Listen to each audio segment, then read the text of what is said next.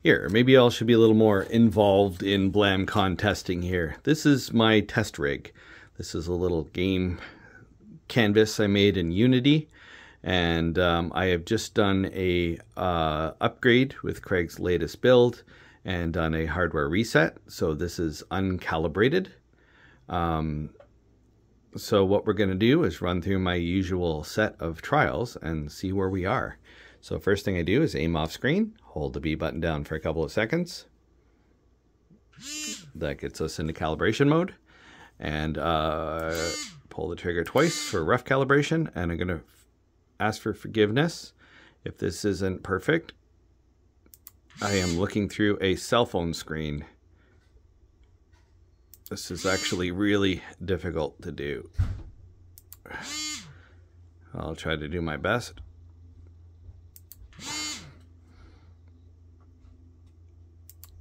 All right, so it takes it a second to lock in, and let's go to the center. And it looks like we have an excellent center. And let me go to the top. That is more than accurate for rough calibration. The bottom, bang on. The right looks pretty bang on, and the left, there we go. So I would say we have a detailed calibration, but this is the test of the rough calibration. What we're going to do is now tilt it and go to all of the points and see if it remains the same.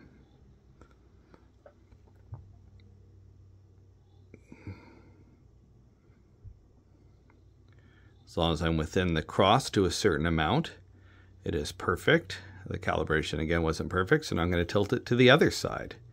And actually here, as you can see, as it tilts, the point of aim is not moving. The big thing we're looking for is a consistent point of aim. I can use the offset calibration to get those last few pixels, but really what this test is about is testing all of the factors that are in the new firmware that are playing together. So that's a pass. So basically we've done the rough calibration, and now what we're going to do is move offset. I'm going to move way off to the side, like way off. And actually go to the same distance, and then we are going to check the points again. So this is basically a skew. Forgive me if my light's down there. So that's a skew is passed. So now we do skew with rotation. Let me speed these up. You can see it staying right within the bounds of accuracy. Tilt it left. That one's going a little out. Am I tilting just too far to the left? Oh, there it snapped too. So there's a cursor averaging when you move things quickly, because it's actually detecting, which we'll do next, whether you're moving in or out too. Because here's an interesting thing. If I'm off center like this and I'm aiming at this, the actual distance to the screen is changing quite substantially. If you look at how smooth the cursor is, there's a lot of math that Craig is using here to smooth the cursor so it doesn't jitter around. That is actually a user selectable option now in the firmware. So if you did want to use a different algorithm for cursor smoothing, or wanted to turn it right off. Sorry, I should actually narrate this. I'm now going to a different distance. I'm going way back, as you can see. And again, we are right on. So that means the scaling's working. Let's scale in. Scale in center. Oh, sorry, that's not center. It's sort of centered to me. I'm way off to the left here. Let's go right to the right and scale it in. Oh, that is so nice to see. This is some pretty extreme movement for a light gun, right? Like I'm going way off to the right, way off to the left, way in, way out. And then I'm testing, and even with skew, so I'm turning the gun quite a bit, and I'm moving the gun out, aiming across the screen. I'm like, actually the gun's about like way over here. So, woof. So, oh, if I turn it way too far, yeah, it's like, hey, you've turned it too much. So it does have like a lock if you do that. But I mean, this is well within any reasonable realm. So I would say this is a massive success. I would call this good enough. So I'm going to pass this back off to Craig, get his feedback, and I'm going to do another round of detail testing with offsets and see if we need another version. I've been saying for a while that, you know, we need to get the accuracy down before release. That's sort of the Blamcon proposition.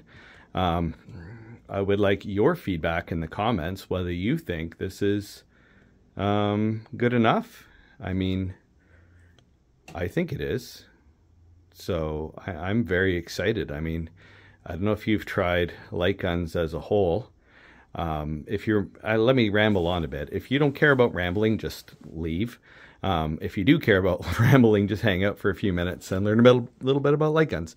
So the old school light guns, the ones for the CRT TVs, what they do is they have the scan lines that go across, and they essentially black the screen and light up. So you actually have a huge hitbox on like the ducks from Duck Hunt, and the gun itself has a light detector, which actually has a narrow cone.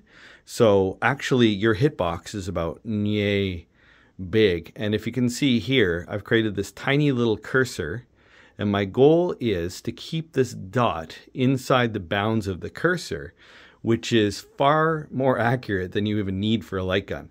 And there's another level to this. I won't bother in this particular video, but this is a separate test, is we actually have offset calibration. So if you wanted to get those 1 or 2 extra pixels, you can. I don't need to for this test because this is testing.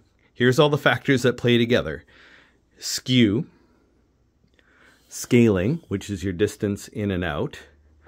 Oh, sorry. Actually, I should say that again. This is a rotation, or skew is going offset, because this creates sort of a parallelogram, or sorry, a trapezoidal shape that has to be accounted for. So you have a lot of factors playing in here. You, one, have the bounding box, which is what you set when you shoot the 5 points. 2, you have the rotation here, when I rotate it right or left. 3, you have your scaling, which is your distance in and out. And 4, you have skew, whether you're right or left. And hopefully you can see from this that all of those factors have been accounted for, are playing well together, and I don't think once we've left a little crosshair. One thing I like about this, as a last note, is there's no cheating here. There's nothing I can do to cheat. You are looking through the same camera I am. I am using a, this isn't like a knockoff red dot. This is a Vortex Venom, one of the best red dots you can get. And I'm using a cursor where I have created a very small target and we're shooting within it. So this is legit, yo. And this is only from shooting the 5 points, not the offset, which is its own thing. Offsets, again, allow you to just get those last couple of pixels. But I mean, there's no way you're going to need more accurate than this. So I'm actually kind of excited that I decided to record this test, because I mean, Craig put out 3 firmware versions yesterday. We've been dialing it in, dialing it in, dialing it in. And unless one of you objects, and if you do, in the comments, please say what the objection is, I give this a pass. I am stoked. I think this is it. It's been a journey. So if you've been following our videos, if you're on our Discord where we've been doing daily updates, thank you for your patience. This has been an incredible journey full of pitfalls, and just to see it all working, and the amazing like code Craig has written with all these different incredible averaging algorithms and the trigonometry that's going into this, that's allowing you to translate the movement of this physical object to a cursor on the screen. And the fact that it does it so well and so smoothly and so fast, I think I am beside myself a bit. So sweet action. I will be posting a flood of updates over the next few days as we can hopefully just take this to the next level.